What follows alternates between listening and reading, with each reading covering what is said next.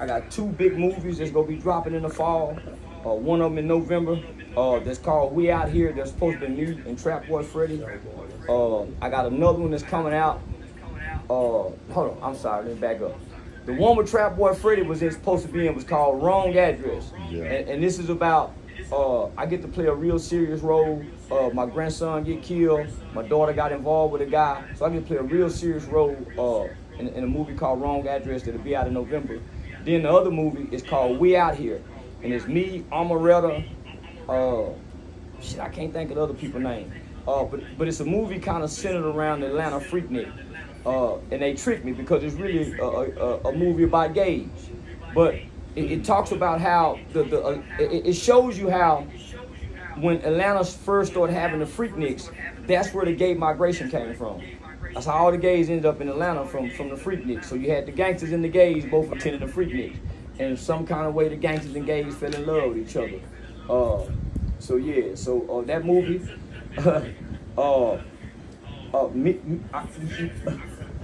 me and Funny Marco got another interview coming where we gonna be out in the wilderness doing some things. I just got a deck last week for this new movie that's gonna kind of be like, it's gonna be House Party, Friday, and Home Alone all in one movie. And it's gonna be me, Carlos Miller, Waka Flocka, the little kid, the little rapping kid, RT. I think they had Aiden Ross in it, so it's gonna be real. So it's a concept of me, uncle who once sold weed, changed my life. Somehow I go to jail for something from the past. My nephew had left at home, which would be RT. He left at home by himself. He putting together this big old house party he gonna be throwing. Carlos gonna be a nigga trying to break in the house, and yeah, so it's gonna be a hell of a movie. Shit, man, I just signed a contract with an app company where I'm gonna be a brand ambassador for this new app company that's gonna allow artists, podcasters, whatever you do, to be able to stream or do your performances here on this app. As soon as you hit end, you get paid within 2 to 3 days. So I signed a deal with 10% equity into that company. So that'll pay me even when I'm dead and gone. So we got that. I got some people trying to work on me a Bitcoin. So they think if they make a Bitcoin that I can damn near do what 50 did in one day. And I don't believe in the Bitcoin shit. So you know, I agree to just see what it is. Shit, man, I got so much shit on the table, homie. Yeah, I got a lot of shit on the table, homie. I want to get into streaming. So I turned down a $5 million deal with Kick because I didn't want to be beholden to the things that Kick have some people beholden to. But man, I sure hate I did it. But now that I done seen this shit, nigga, I'm coming over here with y'all. Yeah, I'm coming over with y'all, man.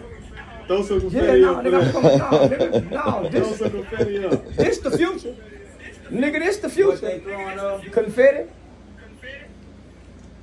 Yeah, everybody throw some confetti up for Mr. White. Give me some emojis. Let me get some confetti, man. Yeah, I'm coming over here with y'all, my nigga. You goddamn right I do. Hold on. We gonna talk about all that right after this. We got y'all.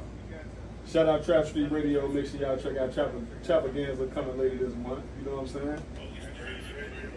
All right, Mr. White. Yes, sir. You know, I've been watching you for like years now. It never gets old. The topics you tackle, you not only tackle like modern sort of pop culture when it comes to the hip hop artists and these gangster rappers, you talk about politics as well. Yeah. Well, the reason I target the culture, the street niggas and the gangster rappers, I'm coming out of college, nigga, with all, I done took psychology, philosophy, nigga been writing all these motherfucking papers, research papers, informative papers, persuasive, nigga doing all this writing. So nigga, when I come to the internet, nigga, I'm a well of information. I'm a well of knowledge. Nigga, I've been reading books. I ain't been fucking with Google Because in college you can't use Google as a source of information, right? So nigga, I'm spending 12, 18 hours in the library, and I ain't got no car. So nigga, I'm riding a bus to the college. So 3 years in the college, you learn about the library databases. The library databases is where all the information and shit is, man. Where all your most brilliant-minded people have left their minds in the form of literacy work. So all your scholars, every man is all in the library databases. But if you don't go to the library and get on a computer, you can't access these databases. So the Google engine search keep most niggas dumb. I'm gonna say it again. The Google engine search keep most niggas dumb because you can pay to put some at the top of Google. Yeah. So normally the most accurate and most verified information is on the third page of a Google page site. So when I get to the internet, homie, I'm a well of information. So most of my conversation was that. So I was saying things like Confucius. The average nigga don't even know who Confucius is. Confucius once said, "He who controls images controls minds." So when I look at hip hop is a mind-altering tool that controls our youth mind by way of imagery. What kind of imagery? Gangster images. So that's what I started attacking, those images. So when I went after the rapper is not the man. The rapper is the persona and the image of this man. But our kids think that these niggas is what they're projecting and portraying to be. So what I realized is that the rappers are mimicking the real street guys, and the kids are mimicking the rappers.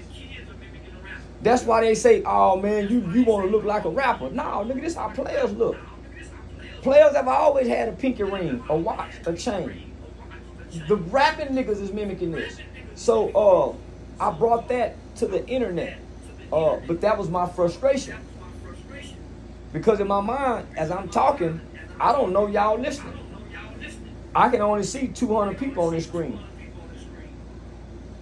So yeah, no, man. So once I figured out you can get paid, homie, every time I cut that camera on, I'm playing for the camera. Straight like that. Once I realized that you can get paid for this shit, why would I get on here and bring me to the internet? So what I realized when I came to the internet was saying, look at your hair. Look at your dreads. Look at your eye. Look at your teeth. Look at your car visor. So they looking at that. The internet don't want positivity. That's why positive titles and positive videos don't go viral. I gave the internet and I gave black people what they wanted. Yes, sir. And I get paid very well for it now. It's called supply and demand. Yeah. Yeah, it's called supply and demand. So, I learned the algorithm. I learned to be negative, to be mean, and to be ugly, because that's how you conquer the algorithm. And now I am the algorithm. Mr. White, we're gonna take 2 more questions if anybody got them. If y'all don't, right? We want to make sure that everybody can come over here. We're gonna take a few pictures with Mr. White, and then, sir, I just want to say I thank you for your time. I really respect what you do and what you say because I see the meaning behind it. I respect your body of work, and as somebody who's, I used to be one of those youth growing up in the urban areas. Yeah. And seeing how you change the lives for people, seeing how you care for the youth. Even when you read through your comedy at your comedy show last night, you was making some great points, but using the humor to really challenge it, to tap the brains. And I could see the minds working in the crowd. Paul Mooney said, the greatest joke ever told was told as the truth. The greatest truth ever told was told as a joke. Yeah.